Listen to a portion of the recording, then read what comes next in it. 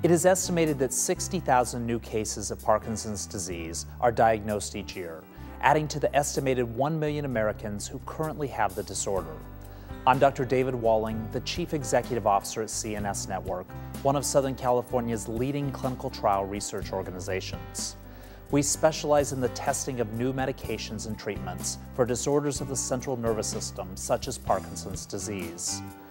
Parkinson's is a degenerative disorder of the central nervous system that often impairs the patient's motor skills, speech, and other functions. It belongs to a group of diseases called movement disorders and is thought to be caused by an insufficient amount of a neurotransmitter in the brain. Parkinson's is characterized by muscle rigidity, tremors, and a slowing of physical movement. It is a chronic and progressive illness. If you would like more information on our clinical trials for Parkinson's, call 877-411-1616.